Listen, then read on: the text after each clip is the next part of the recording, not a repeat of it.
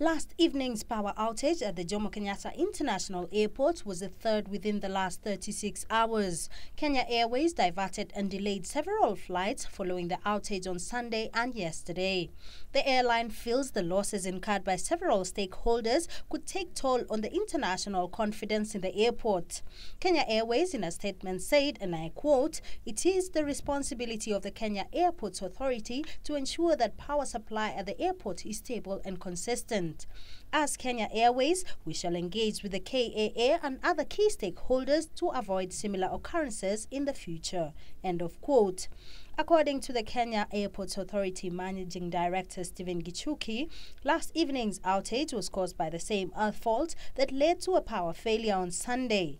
Gichuki says engineers from the Kenya Airports Authority and Kenya Power are at the scene monitoring the situation.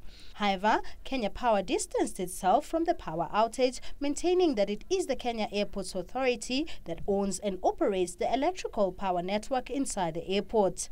Kenya Power said the power outages at JKIA have been caused by a faulty underground cable in the airport's electrical network and is currently solving the problem.